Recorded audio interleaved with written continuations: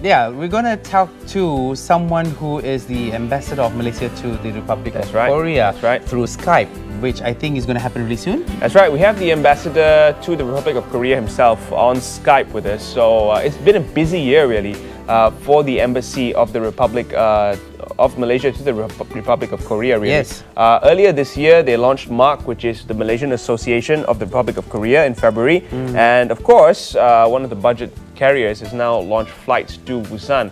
All of this probably was overshadowed by the rising tensions in the Korean Peninsula. But we also would like to talk to His Excellency about the celebration of Hari Raya Idul Fitri in the Republic. So hopefully we have him on Skype already, do we?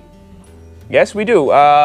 We have His Excellency Dato Ramlan Ibrahim, the Malaysian Ambassador to the Republic of Korea, now with us via Skype. A very good afternoon, Yang Berbahagia Dato. Your Excellency, how are you doing? Very good afternoon to you, and thank you for inviting me. Selamat Hari Raya. Yes, Selamat Hari Raya. And how has the Raya been for yourself over there? Well, Raya has been good to us, and we try to live up to, or try to generate the right Raya mood and festivities here in Seoul for the Malaysian community.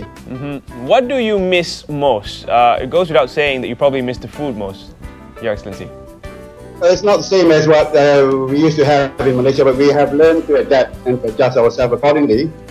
But what I miss most is, of course, the family gathering and the Malaysian delicacies that comes normally during the Hari Raya festival. And we also miss the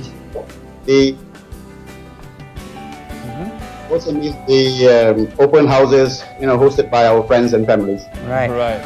How is the relationship between Malaysia and the Republic of Korea? Do the people in the Republic of Korea... the background music is a bit too loud, I think. Oh, is there background music? Okay, yeah.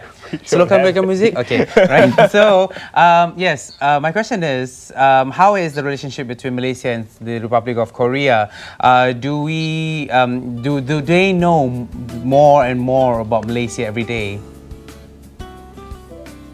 The relationship between Malaysia and Korea, I would say, is excellent. We have a very strong foundation. We went back more than 53 years, since 1960.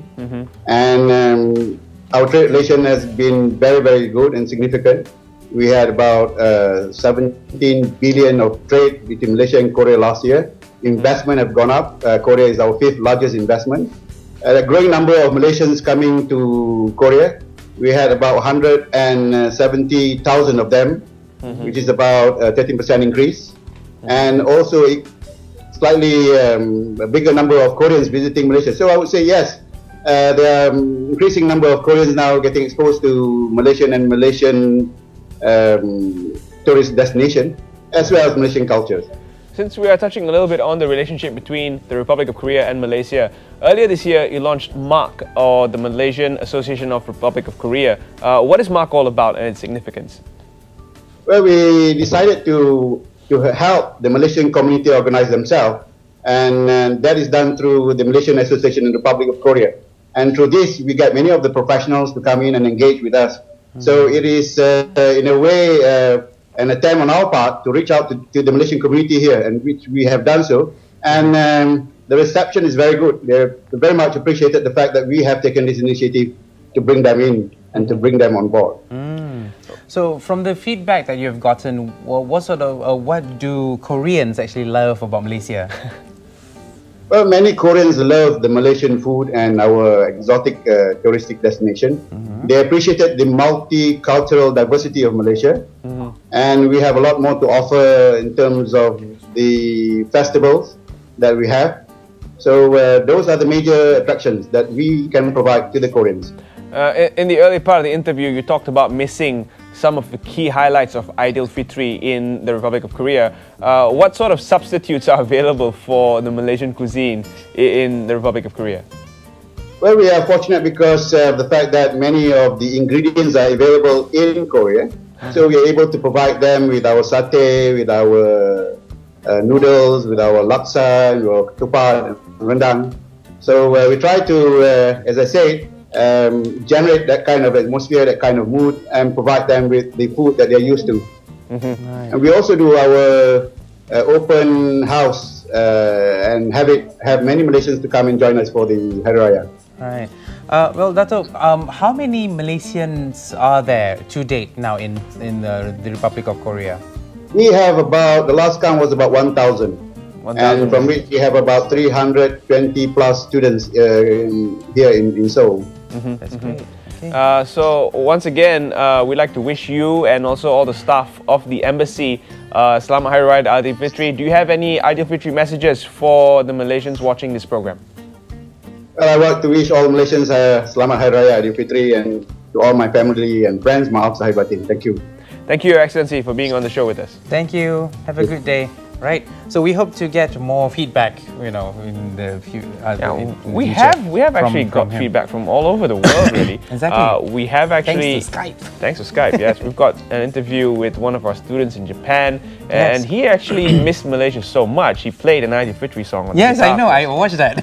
It was really It was really quite amazing that he actually strummed his guitar live over Skype. Yeah. Well, right now we're going to take a really short break before we come back to talk more about maybe more on the equity trading side of it. That's right. Yep. Now, markets are quite bearish, I would say, today. The Dow Jones Industrial Average falling 1.1% and the S&P 500 about 1.5%, if I'm not mistaken.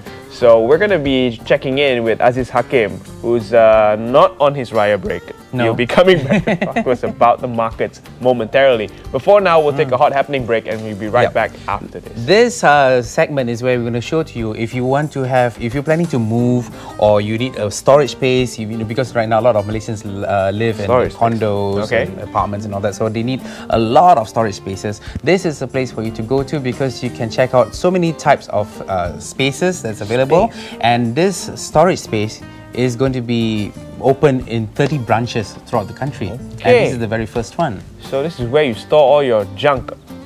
All valuables. So let's take a look. Easy, secure storage.